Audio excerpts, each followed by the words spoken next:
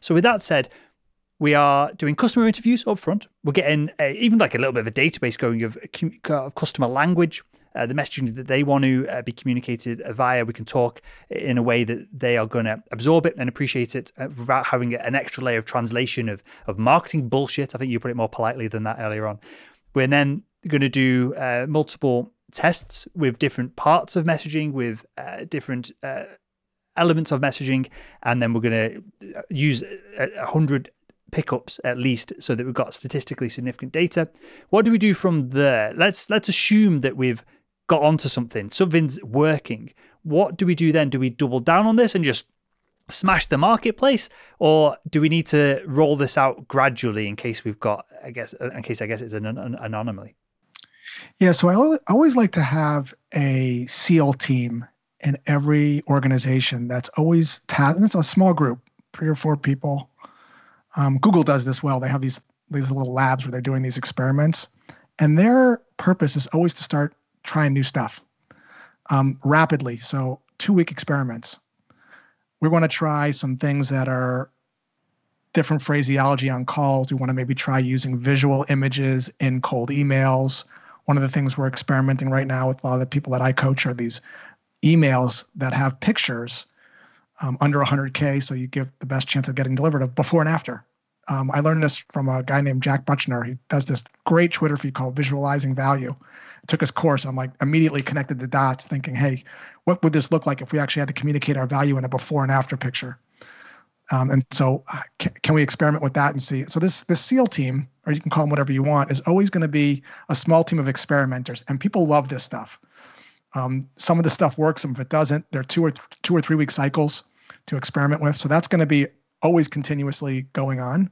And then the people that are actually on the core team, once it's dialed in, are going to always have suggestions on things that they could do to improve it. But for the most part, it's a grind at that point. It's being able to just do the work consistently, running 5 to 7 miles every day. A lot of times people will find something that works, but they won't do it consistently. And it's the consistency that's going to actually deliver the outcome. The sporadic stopping and starting, you just don't get into a flow state. So we were talking about before we click record, goals, 2021 goals. I come across this at the end of last year, and I found it has been really valuable for me and our organization so far in just the kind of 6 weeks that we've been implementing it.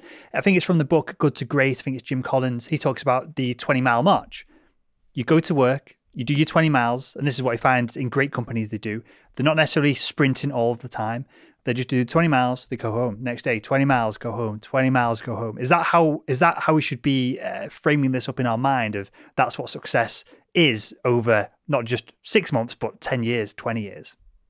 You said it much better than I could have. I'll give you a quick story.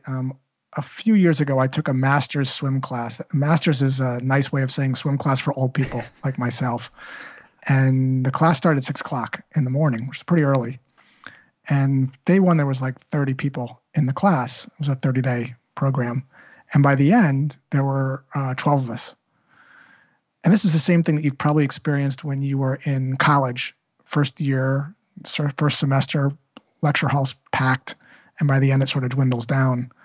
So this idea of being consistent every day, being good every day, a little bit good every day makes you great over the long term. But the consistency is really hard for people because of shiny object syndrome. It's how you finish an Ironman race. It's how you accomplish anything great. I 100% subscribe to that. Same thing with the stock market. People want to trade Bitcoin and do all these things, fine. But listen to Warren Buffett. It's a slow, methodical, consistent approach.